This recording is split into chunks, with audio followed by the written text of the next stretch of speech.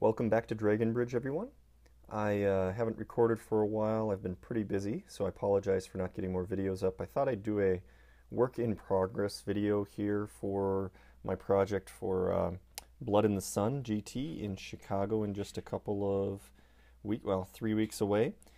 This is my work in progress skull cannon. I kind of set it up on the base so you can have a look at what it would look like on that base, but what I'm doing here is, if I can get a little focus in.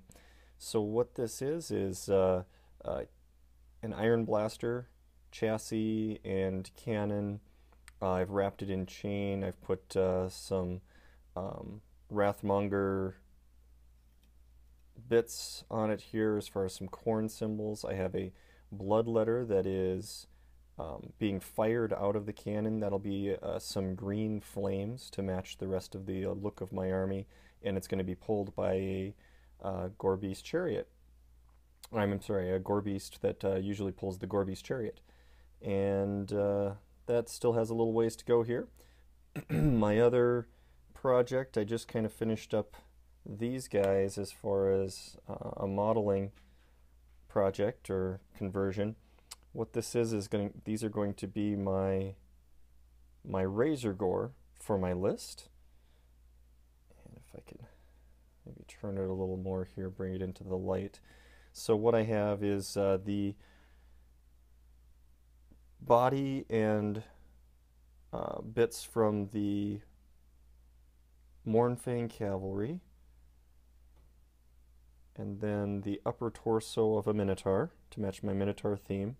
I will also be having Minotaur mounted on the back of the skull cannon here. This will be one of them mounted on the back, and this will be the other one. I'm going to put some chains and stuff from his hands going over to be controlling the skull cannon. So sticking with the Minotaur theme, I have 3 of these razorgors. I think they're a lot better than the GW metal model. Very intimidating looking, coming at you. But I'm excited to finish those up. I will be probably producing the next video within a week or so with some painting progress and maybe even finished up. So thank you very much for watching the video, and you have yourself a fantastic day.